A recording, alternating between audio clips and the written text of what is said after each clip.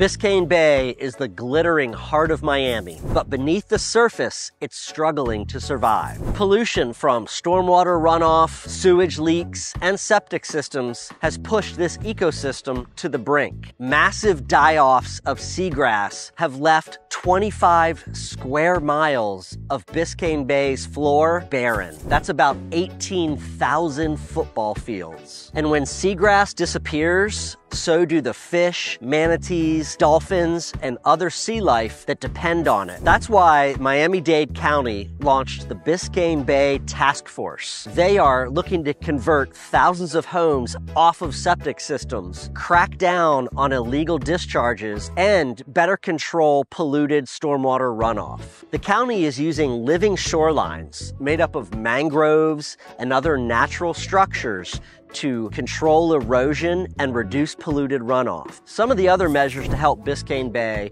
include expanded boating restrictions, public awareness campaigns, and water quality monitoring buoys. The health of Miami depends on the health of this bay. And it's not just an environmental issue. Biscayne Bay is a critical economic driver for this city and a centerpiece of its culture. Biscayne Bay is becoming a test case for environmental resilience in a warming world. As coastal communities around the world struggle with resilience and the health of their waters, a lot of eyes are on Biscayne Bay. Waterloop.